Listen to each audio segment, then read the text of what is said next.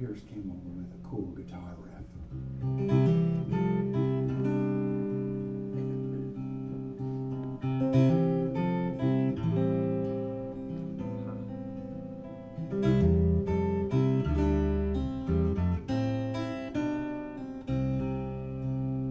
And I had a riff, a little vocal thing, a little lyric that went with it.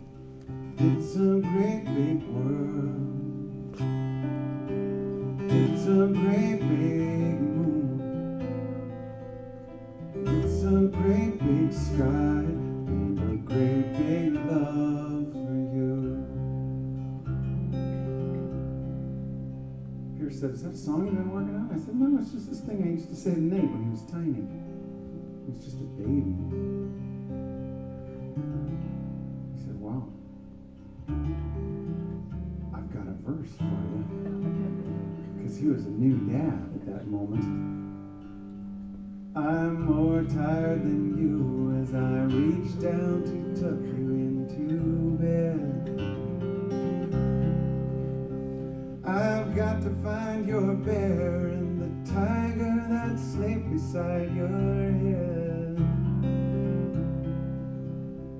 This love that I feel is ferocious as a lion. So brave and so gentle that I almost feel like crying. It's a great big world. It's a great big moon. It's a great big sky and a great big love for you. Then I tell you a story of a lion who's your best friend. He gets you into trouble, but he brings you home safe in the end. Someday all these stories may come to life as true.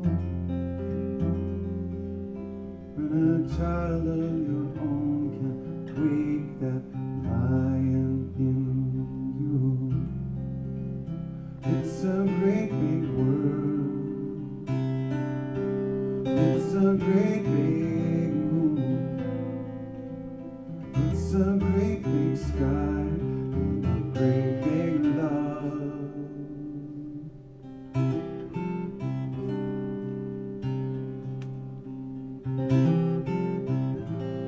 First time I said that phrase, Nathan was just a baby. He was crying at night, and I gathered him up in my arms, and we walked underneath that starry sky. He quit crying right away. He was looking up at those stars. I was imagining he was thinking something like, home.